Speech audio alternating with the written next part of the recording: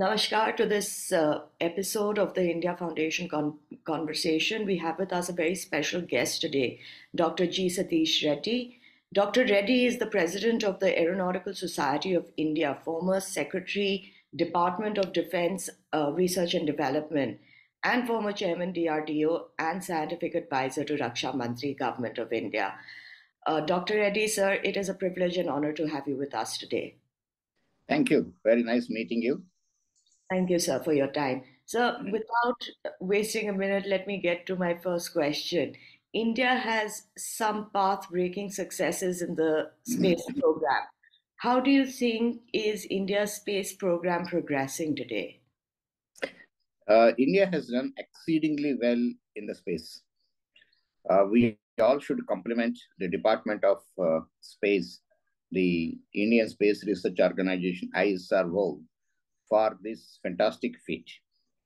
We have developed our own launch vehicles, whether it is a PSLV, the Polar Satellite Launch Vehicle, or the geostationary launch vehicle for launching the satellites into 36,000 kilometers orbit, and the variants of it, and becoming completely self-reliant in that area by developing our own cryogenic engines, building varieties of payloads and satellites, and then taking up many missions which are like Mangalyaan, Chandrayaan, and other things. India stands very tall among the developed nations in the space area. Particularly, if you look at India is one of the countries which has got its own satellite-based navigation system, like GPS, GLONASS, and other things. We have our own IRNSS, Indian Regional Navigation Satellite System. So very few countries have this. So ISRO has exceedingly done well in the area of space activities, including the various base stations and ground stations, what are required for communications and all that, and providing lots of communication, lots of data, whether weather data or agriculture related, education, many things, and leaving aside the imagery and other things. So that's absolutely fantastic to hear. You mentioned the Mangalyaan and the Chandrayaan programs. You know, both of them, Mangalyaan, Chandrayaan 3, were very, very successful. What are the future programs which are of importance as far as space exploration is concerned? Firstly, we are one of the few countries who have done the Mangalyaan and also Chandrayaan. And a lot of data has been generated in the Chandrayaan. And we landed on the South Pole. We again should congratulate ISRO for this fantastic feat what they have done and the data what is being collected. As we hear from the Department of Space and the ISRO chairman, Mr. Somnath, the next Chandrayaan will be to collect some certain samples from the moon and bring it back to the Earth and then analyze them. Today we are analyzing then and there, and data is being sent. This is one thing. Second, Gaganyaan, sending a human being into space, is another important activity which ISRO is taken up, and probably in the next 2 years, this activity also should be successfully completed. And thirdly, lots of space exploration activities are being taken up. Today, you know, the mission Aditya has been taken up to observe the sun going very close to, not very, it's as far as possible going there and putting the satellite and putting various probes and observing the cosmic rays, the temperatures, various aspects of sun. Like that, many activities are planned by the ISRO, and nation should be proud of ISRO. Absolutely, sir. I think the nation is very proud of ISRO. But, sir, we've also been hearing a lot of these terms and these words like space war. You know, what exactly is space war and what are the different technologies used in this domain? Firstly, the space has become the fourth dimension of warfare. Space has been used for the defense purposes by the multiple nations now. One of the first thing is observing the various activities, various sensors on ground from the space. Whether look at the troops movement, look at the various arms and equipment movement, look at the various positions of the radars, and look at the various positions of the missiles is one of the important activities which world has taken up, most advanced world the nations have done. If you look at some of the wars which have taken place recently, satellites are being launched. Our satellites are already in the space, and they keep observing everything, and data is completely generated. That's what has happened in the Iraq war. You know everything where a radar is there, where the troop movement is there, where the tanks, where the vehicles moving and all, and then you start the offensive activity. Second, there are actions which are being taken up to look at whether in this space you are trying to do some activities which can counter these observations by the enemy satellites. This is one more activity some of the nations which have taken up. And so lots of payloads which are required for this called aligned, command, signal intelligence, and image intelligence and related things. Lots of payloads are being developed and developed by the various nations. Sir, you said that there are a lot of applications in the defense domain, you know. Uh, how is it affecting our defense preparedness? As I said, firstly, the satellites provide the surveillance and intelligence information. So, whatever the resources you have, right from the troops to the various sensors and various weapons and things like that, will be known to the enemy if they have placed a satellite and it's continuously observing through images or through other payloads, like what I said, electronic intelligence, signal intelligence, or communication intelligence, or image intelligence, whatever you say. So you probably can track the communication, you probably can track where the radars are, you can track various sensors, various weapons are there, is one of the important things which any nation gets affected. And so also, some of the nations, as I just mentioned, are looking at how to counter these satellites. So that's how as the ASAT missions have come, anti-satellite tests. Some of them are putting lasers, and some of them trying to put other electromagnetic things, and trying to have some robotic related activities in the space. And so these are some of the activities which are happening, which actually concern any nation because your information is known to the enemy. Correct. Sir, you mentioned these weapons against satellites, you know, and as you said, India has also carried out some anti satellite missions. Is the space then becoming a war zone? And what do you think is the stand of India? See, firstly, uh, there are three countries other than India which have done the anti-satellite missions: Russia, America, and China. India became the fourth nation to have demonstrated this capability. As far as the space is concerned, as I said, as you are able to observe the entire movement and locations of it, it's a concern for any nation that its information is known to them. So that's how the anti-satellite missions have come. But then this is a concern that the space is getting towards weaponized, and it is not good for the world. So India has been saying that the space should be used for the peaceful purposes. But then Honorable Prime Minister was very clear that the mission what India has taken up, anti-satellite mission Shakti, is only a technological demonstration. We wanted to show it to the world that India has such capabilities to take up such complex and critical missions. So, India is very clear that the space should be used for the peaceful purposes and it should not be weaponized. Sir, you mentioned the anti-satellite tests that were planned, like Mission Shakti. Are there any further programs to take this forward? Many countries are working in these areas. Also, could you tell us a little bit about what are the various types of offensive anti-satellite technologies? Okay, good. Firstly, as far as India is concerned, the Honorable Prime Minister, when he gave the direction, he said that let us take up this mission and demonstrate to the world that India has such technological capabilities and show it to the world. And so it has been demonstrated and shown to the world that we have such capabilities, and India has become the fourth nation after Russia, America, and China. India is one. Now, the meaning of it is that, as far as the decision that day is concerned, let us only do a technological demonstration and let us not take it further.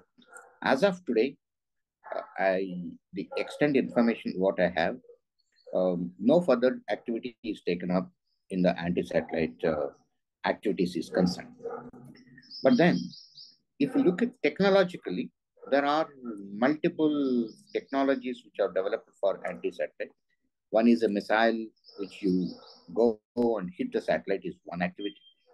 Second thing is you have high power lasers which can you neutralize the satellite.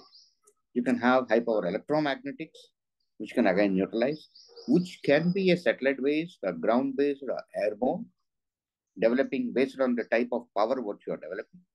There are this type of a payloads people are attempting to put it on the satellite itself and try to have a kill against the satellite. There are something called co-orbit satellites, meaning you also travel close to it and then attack the other satellite. They have a robotic arm and things like that and all that, and dock the satellite towards what you want to do it. So these are multiple technologies entire world is talking about. Probably somebody is working, somebody is only doing a research, somebody is thinking of and things like that. But technologically, these are the technologies which are being worked out for the anti-satellite missions. Sir, out of personal interest, what countries do you think are very advanced in this sort of offensive anti-satellite technologies? Very clear. It is one thing is Russia, China, USA. These are the known ones which are actually publicly information available. But there are other nations definitely attempting it. Probably some other nations in the Europe and then maybe in the uh, other countries probably attempting it. But unless there's a test no done, we'll not be very clear about what exactly is the uh, way they are going. Sir, are there any sort of laws that govern space?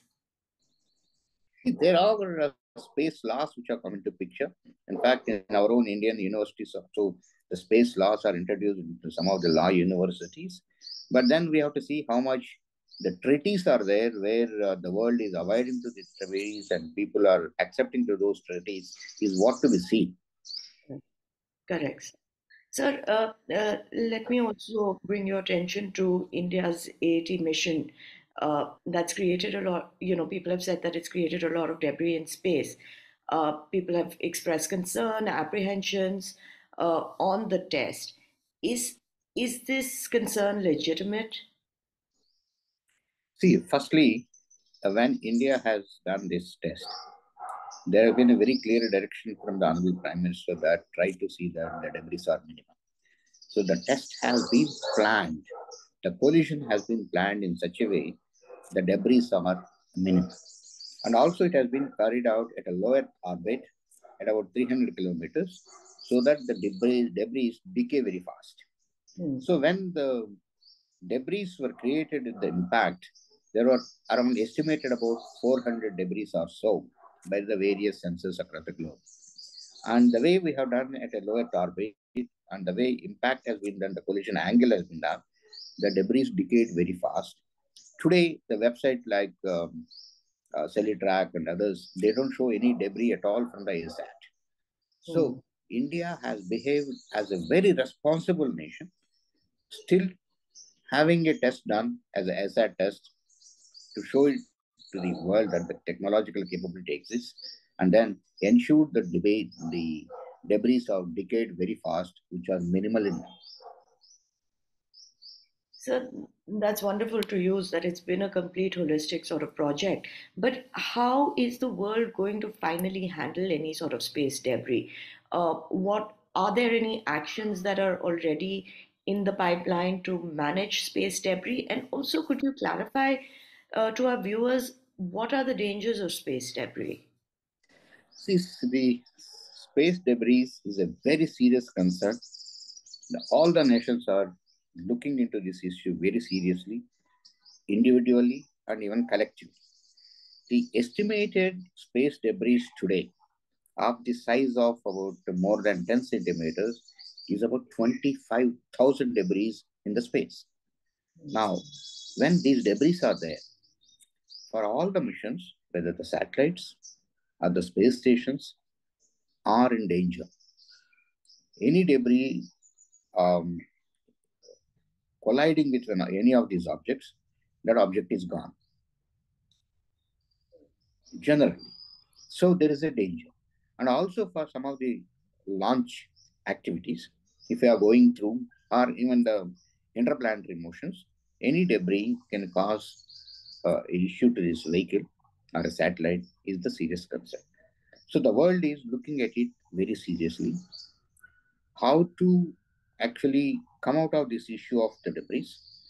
There are multiple things which have been thought about. One is take up the missions in such a way that debris will be minimum out of these launches and satellites. We are trying to put it in the orbit. They create minimum debris. This is number one. Number two, also try to collect these debris through various mechanisms and then remove them from the space.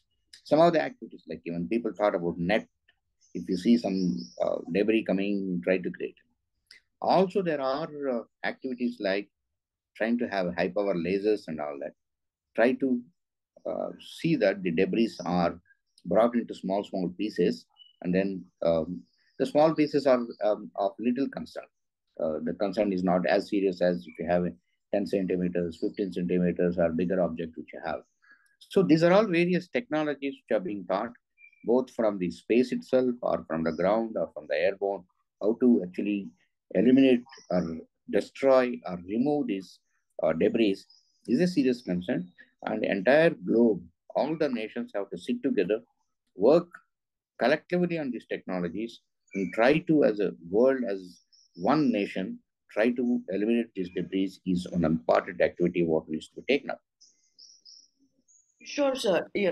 Clearly this sort of debris would affect everybody equally. But has there been any sort of, uh, uh, common legal sort of rules, regulations made amongst the nations on this? Is there any consensus? Yeah, there have been number of discussions, and various nations have been sitting together. There have been very conferences. Recently, also there was a conference in Bangalore, and people are trying to work out. But there have been general guidelines which have been brought in that whatever space activities we take up, we try to see that minimum debris are generated out of it. There is one guideline brought, and still the nations are working on that. How to work on this and how to mitigate the debris. As I said, the technologies which need to be developed and nations which have to take up the activity to mitigate this, plans are being worked out and various nations are sitting together to come out with an action plan. Excellent to hear, sir. Sir, as we come to the final part of this discussion, can you explain to us how does the Department of Space and the Department of Defense cooperate with each other? See, one thing is these two are um, two separate departments, but both are scientific organizations, technology development organizations. So, likewise, there is Atomic Energy and Department of Science and Technology or CSIR are also there, where a lot of science and technology developments happen, and we all cooperate with each other. All these departments cooperate with each other in various developmental activities, research activities, and even technology development activities. And particularly ISRO and DRDO have some common technologies like uh, ISRO does launch vehicles, DRDO does missiles, and some of the payloads, the technologies, what are there in that missiles, your navigation system, your control systems, and related things, they're common. So, technologically, some dialogues, discussions, and cooperations do happen between the two departments. We are one nation. The entire scientific capability, what is there in this nation, right from academic institutes to various research organizations and industry, have to synergetically work towards the science and technology development in the country and make the nation as a science and technology, advanced science and technology hub. That's the goal. So all the departments cooperate on science and technology. So that's absolutely very promising to hear that there is this sort of deep cooperation. But let me ask you my final question. In 2024, what can we expect to see from Israel? I think I'm not the right person to answer, but I think some activity towards the Gaganyaan should take place. That's what I hear from the sources. And a lot should happen. The country should become uh, more and more Atmanirbhar. The country has become Atmanirbhar in a big way in all the activities of space or defense or other activities. A lot of indigenous activities, systems are being developed, technology is being developed. And it is very, very happy to note that lots of youngsters have joined into this frame. Lots of startups have come. They're working on the very advanced technologies and innovations. The type of innovations which are coming up from the youngsters and startups is fantastic. And I'm sure 24 will be a great year with lots of innovations and lots of science and technology achievements. Looking forward to 2024, sir, and seeing more of this new space age technology and cooperation take place. Thank you so much, sir, for your time. It was really an honor to have you here. It's been a learning experience. Namaskar. Thank you very much. All the best to you and a happy new year to you and entire your team.